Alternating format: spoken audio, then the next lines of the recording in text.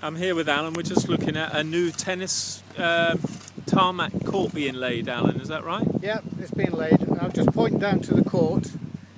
This is the finished surface, which is 6mm open tarmac. And if you bring it back, you can see a very nice defined edge. As the tarmac's laid in bays, if you point along there, you can see the 1-inch tubes which actually make up the bays. Oh, that tube there? Yeah.